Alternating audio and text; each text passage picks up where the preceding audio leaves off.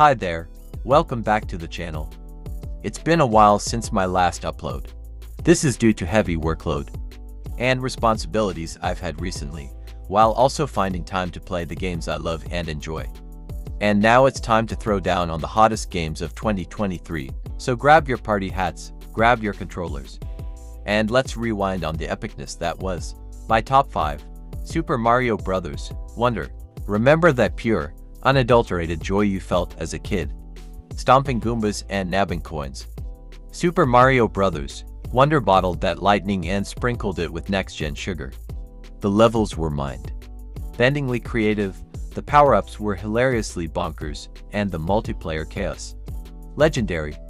It was a love letter to nostalgia that somehow felt totally fresh, like, who knew Bowser Jr. could rock a mech suit so hard? My top 4. Alan Wake 2. Alan Wake 2 wasn't just a game. It was a psychological roller coaster built on jump scares and existential dread. We ventured into the twisted corners of Alan's mind, where nightmares bleed into reality and shadows whisper your darkest fears. The atmosphere was thicker than pea soup. The story kept us guessing like a paranoid detective, and that flashlight, it became our beacon of hope in a world gone mad. Plus, who doesn't love a good old-fashioned monster with a typewriter for a face? My top 3. Marvel's Spider-Man 2. Remember that feeling of soaring through New York City as Spider-Man, wind whipping through your hair, bad guys flying through the air like ragdolls? Yeah. Marvel's Spider-Man 2 bottled that feeling and injected it straight into our veins. The combat was tighter than Spidey's suit.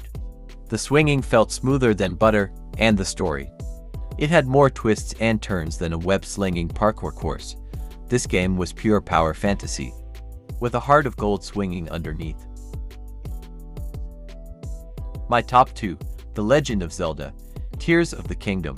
Breath of the Wild blew our minds, and Tears of the Kingdom said, "Hold my Sheikah slate." This Zelda took exploration to a whole new dimension, literally. Floating islands, gravity-defying puzzles, and a motorcycle that would make opponent jealous. This game was bonkers in the best way possible. We got lost in its breathtaking landscapes, puzzled our brains out over its mind-bending mechanics, and felt the weight of Hyrule's fate on our link-shaped shoulders. Tears of the Kingdom wasn't just a game, it was an experience.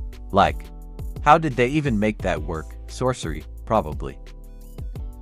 My top 1. Baldur's Gate 3. And the winner, the champion.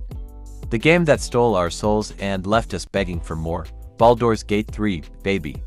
This RPG juggernaut brought back the feels of the Forgotten Realms, cranked the story up to 11, and gave us a party of companions we'd die for or, reload a save for. The tactical combat was a brain-burning blast. The choices were gut-wrenchingly real, and the world, so rich, so detailed. You could practically smell the troll sweat. Baldur's Gate 3 wasn't just a game, it was a journey. A tapestry of epic proportions woven with dice rolls and dragon fire. So there you have it, folks, the games that rocked our 2023 world. Which one left you feeling like a gaming god? Tell us in the comments. Share your epic wins and hilarious fails, and let's raise a pixelated toast to the year that was.